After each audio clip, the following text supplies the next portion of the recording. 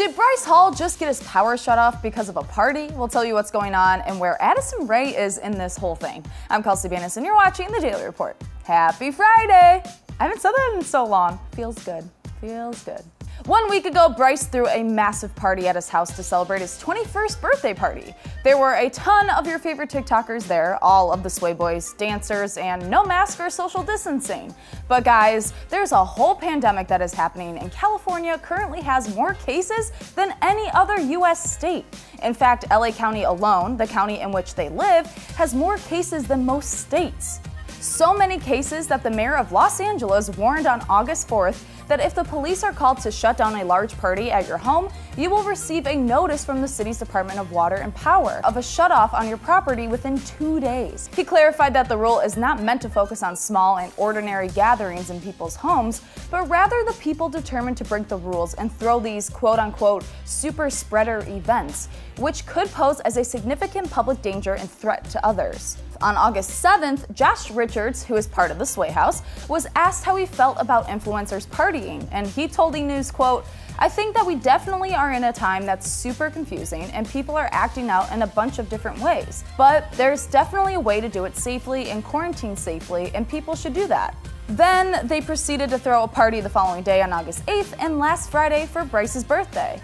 The event was shut down around 4 a.m. by the police, and the backlash was almost instantaneous. YouTuber Tyler Oakley spoke out against them on Twitter, asking them to do better for their audience, and YouTuber Elijah Daniels said that he called the mayor in an attempt to get their power shut off. And he went off on Twitter.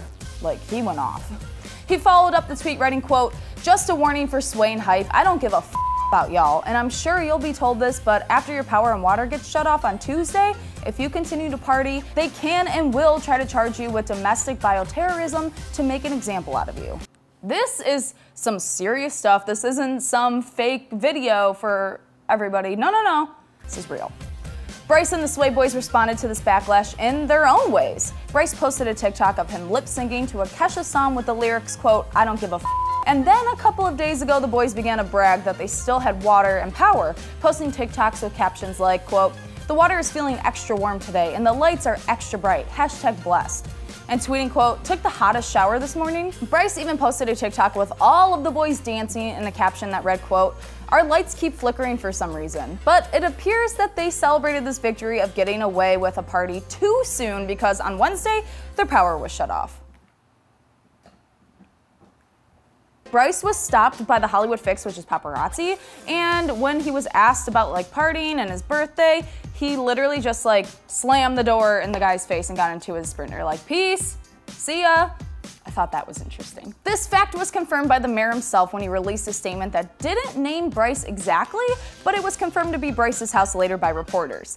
The mayor wrote on his Twitter, quote, "Today I authorized the city to disconnect utility service at a house in the Hollywood Hills to stop the large parties held there in flagrant violation of our public health orders. Parties like these can quickly and easily spread the virus and put our communities at risk." And elaborated in a statement that, quote, "Despite several warnings, the house in question, quote, has turned into a nightclub in the hills, hosting large gatherings in flagrant violation of our public health orders. The consequences of these large parties ripple throughout our entire community because the virus can quickly and easily spread." I mean, yeah, so true. At first, Bryce liked the tweet from the mayor and tweeted presumably after the shutoff, quote, "Suddenly the turns have tabled." Isn't it? Tables have turned? Interesting. What? Oh, how the turntables. But soon it seems the severity of having no power in the middle of a heat wave started to hit them. And it's hit me. I'm gonna be honest, I have a fan on me right now. I'm trying to be like Beyonce, but it's not working. Yesterday, Bryce tweeted, quote, "Woke up sweating bullets in this 100-degree weather. No air condition, #dope." But hey, those cold showers they complained about on Instagram Live filmed in their dark house probably felt good, right? It appears that maybe Bryce is understanding the weight of the backlash from the past week because last night he tweeted, quote, "With my power recently being shut off, I now see what having no power can have on someone. I decided to donate a portion of my upcoming merch sales to @NoKidHungry, hoping to do my small part to help those in need in LA during these times. #Los Angeles." We don't know yet how much of a portion it is, but that is nice of him. So while Bryce works through his feelings and tries to get his power back on, his ex-girlfriend Addison attends a birthday party for friends Taylor Holder and Tony Lopez. Interesting, no? Was Bryce there? I don't think he was. Don't worry, it wasn't a house party, but rather an evening of masks at the Boa Steakhouse in Los Angeles.